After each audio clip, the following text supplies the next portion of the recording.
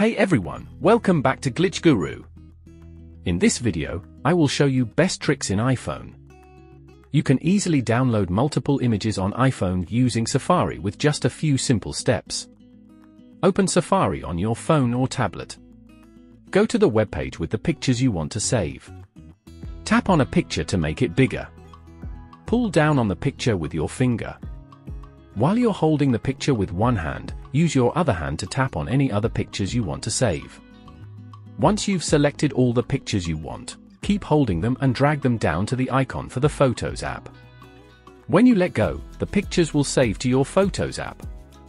If you'd like to automatically stop music on your iPhone after a set duration, you can easily do this by following these simple steps.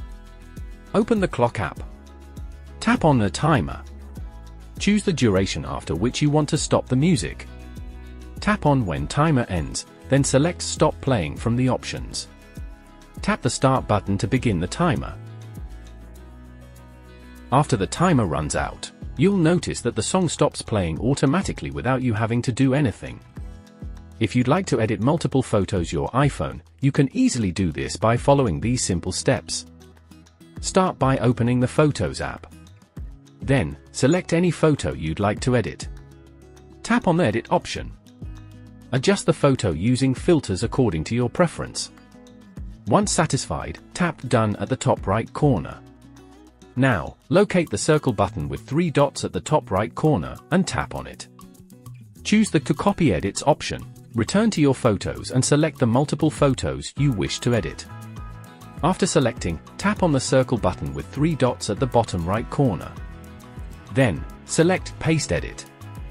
You'll notice that the edits you made to the first photo are now applied to the other selected photos as well.